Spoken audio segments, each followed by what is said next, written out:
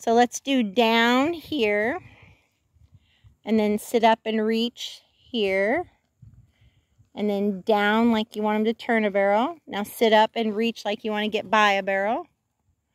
Good. And then sit, use his hiney, and then up and let him reach with his shoulder.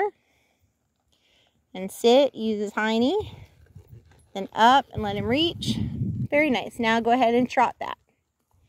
Or sit jog, I should say. So we're down, up, down. Good. And just watch, you're just changing your body position where you're sitting on your pockets. Bring your hand back and then sit up off your pockets. Hand a release of 1 inch maybe. Down, up. Good. Sitting deep. Contact on your reins. Sitting forward. When I say forward, I should say sit up.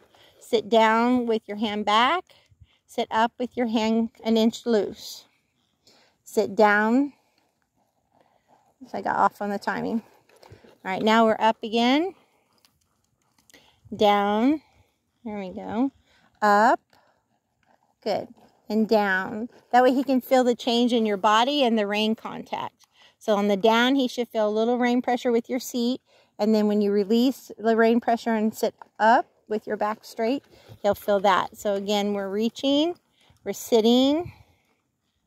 Good. Up with the shoulders, down with the hip. Up with the shoulders, down with the hip.